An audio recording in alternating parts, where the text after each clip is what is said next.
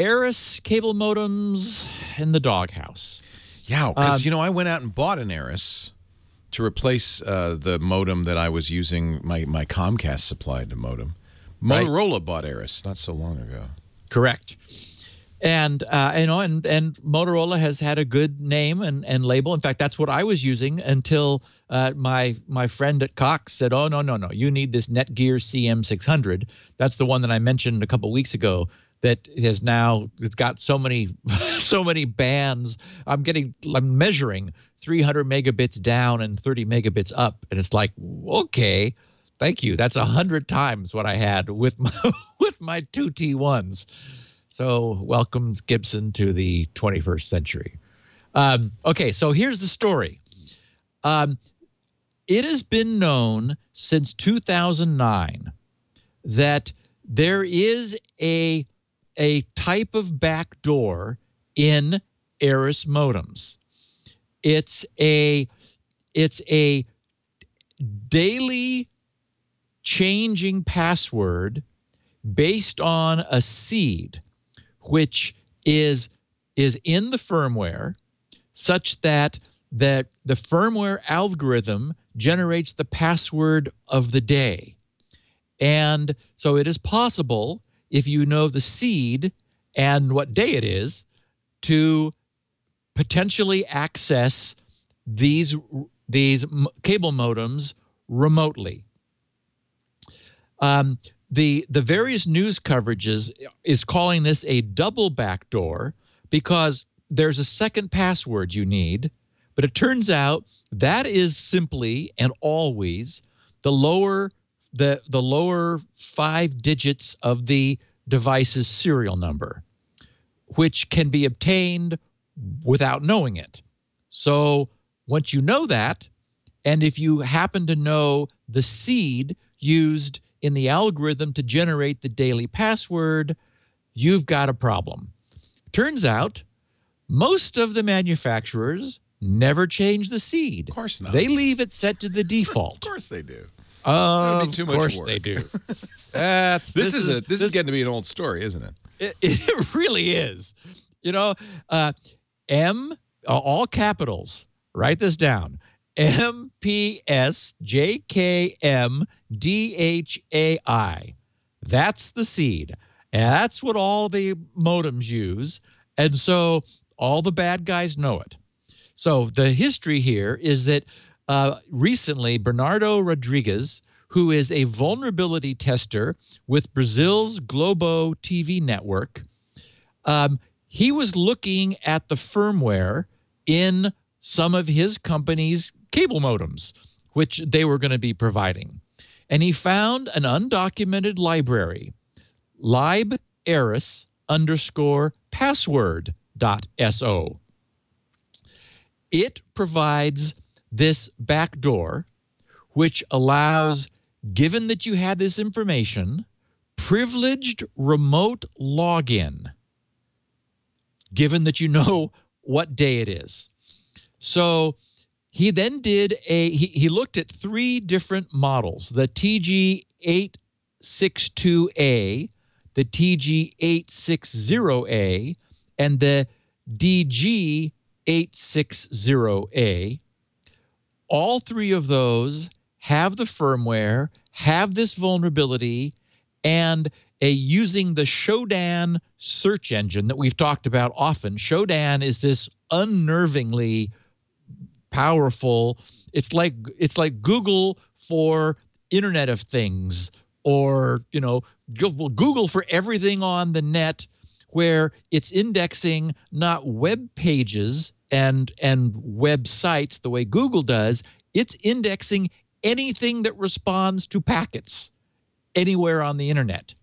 It has found more than 600,000 of these devices publicly. Well, of course, a cable modem is public. It's publicly facing. So whereas their IP address may change, that is, so Shodan may not be good for absolutely nailing for sure a device by IP, because as we know, ISPs can and periodically do, or at least may, change the IP address on specific physical modems at customer premises, still there's way over 500,000 of these. And you can imagine now that this news is public, that the bad guys are going to start having a field day. So this guy did contact Arris and asked him not to reveal details about the modem's password generation algorithm. And he didn't, but he doesn't need to, because this is the problem with these sorts of things, is it relies on secrets. And we know, well, it relies on a secret which is unfortunately identical for every single, unless changed, for every single modem. Now, it's worth noting that Comcast told DSL reports that they don't use the default. So until everyone finds out what Comcast uses, right. Comcast subscribers will be safe. But as soon as someone, looks in their firmware and figures out what Comcast is using, then again we have a problem. So the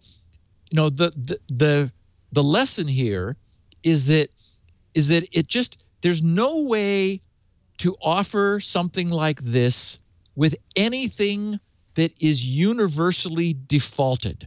I would argue that the biggest problem is that these backdoors are in place and may well not even be used. No one may be using them. So here's like a feature, a bullet point, which was made available for the cable providers that allow them to access for who knows why. Maybe that's the way they update their firmware. You can also, this does create, Bernardo wrote, a full BusyBox Telnet SSH shell session that allows you to do anything you want to on this. So these little guys are running some version of Linux, or a small Unix or something, and this lets anybody get in. So the only way to do this safely, if this is what you want to do, is the random number per device, where, for example, when a cable company first pairs themselves up with the cable modem, they generate a random number, they stick it in the cable box, and they make a note of it in the associated file. And of course, now the problem is if you lose or forget that random number, you'd have to tell the customer, hold the reset button down to do a factory restore or something like that. But there isn't a way to equip 600,000 devices, no matter how clever you are. I mean, you could say clearly they tried to be clever. They created a seed that generates the sequence. The sequence creates a changing everyday password. Then they also, beyond that, they also use the lower 5 digits of the serial number. So, okay, the problem is once that becomes out, once that information escapes, now everybody has access to 600,000 cable modems and can get up to all kind of mischief. So the problem is this is the kind of secret that is never kept. It cannot be preserved. So the only way to do this is, for example, maybe have it disabled by default. If the number is blank, then the back door is not even open.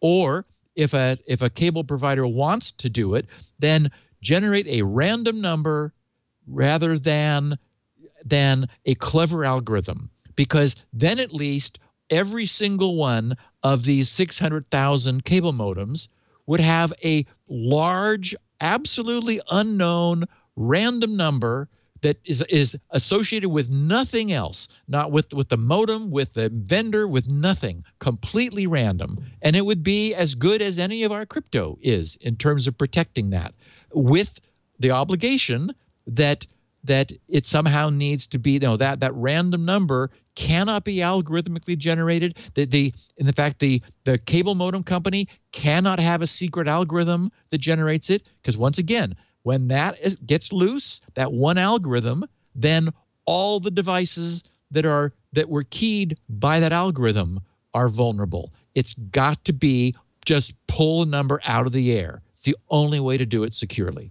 And so, again, who knows? This is a great lesson about security and how to do it wrong, and why even being this clever didn't work. You can't be. You have to, if you're going to have the security, you have to sacrifice the convenience. But then you get real security.